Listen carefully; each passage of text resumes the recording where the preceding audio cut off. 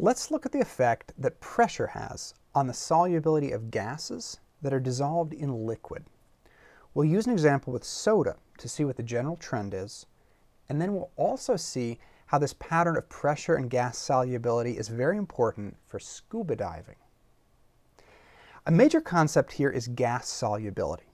Solubility tells us the maximum amount of solute that can dissolve in a certain amount of solvent.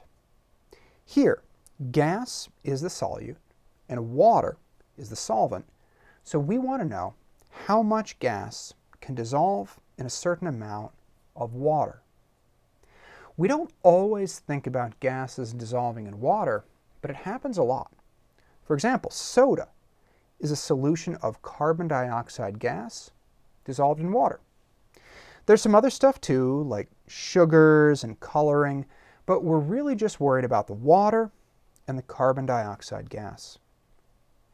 And the solubility of that gas, the amount that can dissolve, changes depending on the pressure. You can see how gas solubility changes with pressure whenever you open a bottle of soda. Let's watch this happen. We'll start off with a bottle closed. Now this bottle is closed, so we have the water here with the carbon dioxide dissolved in it, but there's also carbon dioxide gas in this area above the liquid. That carbon dioxide gas presses down on the surface of the liquid, and that creates high pressure. This red arrow shows the pressure. Now here's the trend. As we increase the pressure of the gas above or on the liquid, we increase the solubility of the gas that's in the liquid. So, higher pressure, higher solubility. Relatively speaking, there's a high amount of carbon dioxide dissolved in the liquid because of the high pressure above. When the cap is on, there's a lot of gas pressure above the liquid. But what happens when you lower the pressure? All that gas pressing down on the liquid, when you open the cap, you release that gas. You hear that psst. That's the gas escaping. So there's less carbon dioxide above the soda. That's less pressure pushing down. Okay? So now we have relatively low pressure. So what happens to the carbon dioxide dissolved in the soda? Its solubility is linked to pressure. Lower pressure, lower solubility. So its solubility decreases. Now, less carbon dioxide can dissolve. And the extra carbon dioxide that can't dissolve anymore, it comes out of the solution. You can see it bubbling out. That's what gives soda its fizz. We see bubbles when gas can't dissolve anymore. We didn't see bubbles when the bottle was at high pressure because the carbon dioxide was all dissolved. But here, a lot of carbon dioxide can't dissolve anymore, so it bubbles out. So, the higher the pressure of the gas above the liquid, the higher the solubility of the gas dissolved in the liquid. The lower the gas pressure above the liquid, the lower solubility of the gas. And the gas that can no longer dissolve, it bubbles out. This relationship between the pressure and solubility of a gas is often referred to as Henry's law. It's what we call a direct relationship. The two things move in the same direction. As the pressure of the gas above the liquid goes up, the solubility of the gas in the liquid goes up as well. As pressure goes down, so does the solubility. Now, here's an example that's super interesting. Henry's law really comes into play during scuba diving, and it can be a life or death situation. Here, it's not about gas dissolved in a bottle of soda, It's about gas dissolved in a diver's blood. This is a little zoom-in magnification of the diver's blood vessels. So just like many other liquids, blood has gases dissolved in it. There's oxygen and nitrogen, carbon dioxide, a bunch of different gases. And these gases are all under pressure.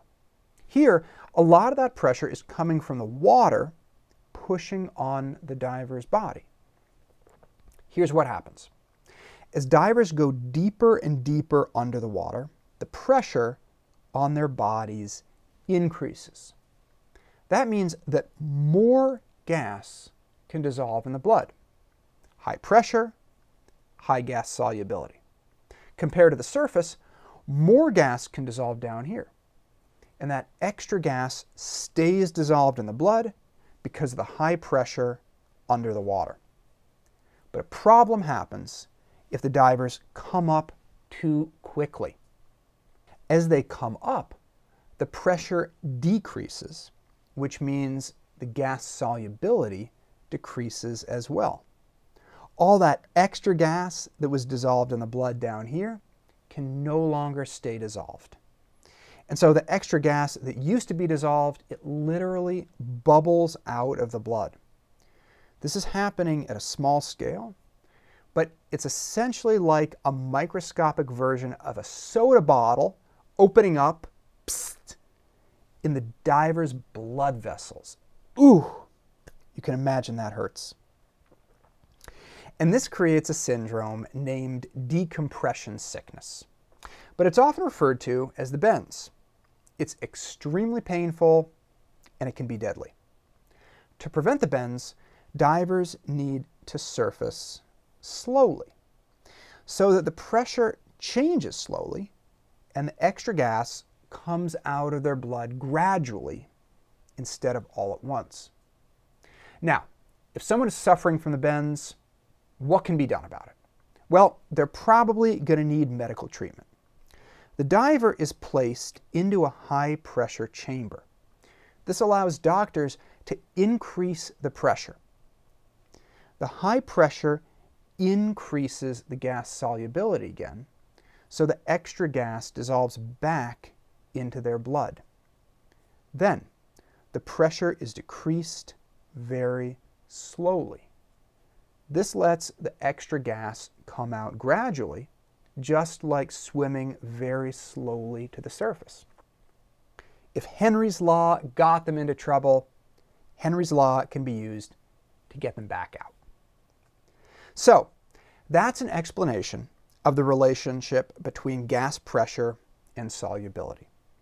The higher the pressure of a gas on a liquid, the higher its solubility in the liquid. This is a direct relationship referred to as Henry's Law. You can see this demonstrated dramatically when the pressure drops quickly. This causes bubbles to form in soda when the cap is removed. The pressure lowers, and so does the solubility of the gas. The bubbles are the gas that can't dissolve anymore. We also see this when scuba divers come to the surface too quickly.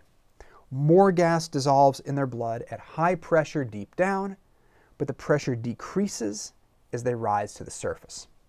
That gas can dangerously bubble out of the blood as its solubility decreases as well. So that's Henry's Law, gas pressure and gas solubility.